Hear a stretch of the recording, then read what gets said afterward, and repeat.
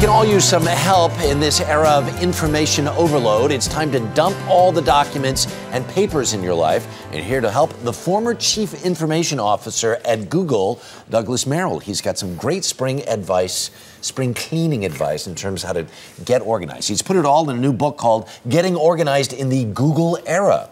And it's good to have you with us this morning. Good morning. Thanks for having me. Why, pray tell, are we standing in front of all of these boxes, reams and reams and reams of paper?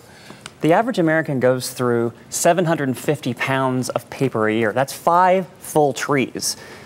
And it also is very hard to work with. You can't search it, you can't find it. Right. You're killing the environment and doing it in a way which isn't helpful. Right. So if all of this stuff is coming our way and it ends up looking like my office perchance, or actually, my office at home, you just get overwhelmed by all of this stuff. So there really are ways to get rid of all of this stuff, right? In the last year, on the internet, we've created enough information to fill 5,000 copies of the Library of Congress.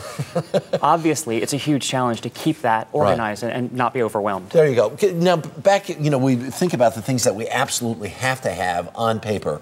What do you say are the things that are the only things you really need to have paper copies of? Almost never do you actually need a paper copy of anything, but you do need a copy of your birth certificate. Right. You need a copy of your marriage license, right, and you need a copy of your will so that people can find it. But other than that, you really need almost nothing on paper. Those are so you don't need 5 filing cabinets. You need one thing with a little slot that has that stuff in it, right? I have 1/2 of a filing cabinet in my office. 1/2 of a filing cabinet. All right, well, let's move over here, and let's try and figure out how we should proceed then. So I've got my birth certificate, my marriage contract, and my last will and testament. What about tax returns? We've done these segments so many times before. Aren't you supposed to save tax returns for like 7 or 10 years? The length of time you have to save a tax return varies a lot based on your situation, so go look at your tax advisor and ask that question.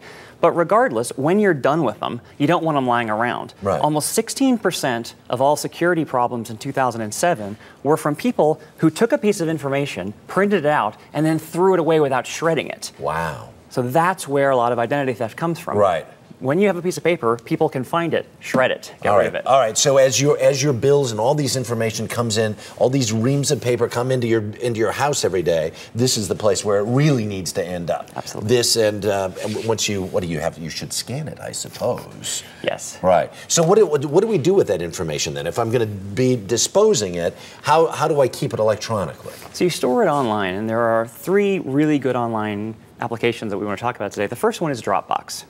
Dropbox is a tool which allows you to take a file of any kind and store it online, store it in the cloud. What that means is that you can share it, you can hold it, you don't have to have it on your local machine. Right. Another 12% of security incidents in 2007 were from people stealing your laptop.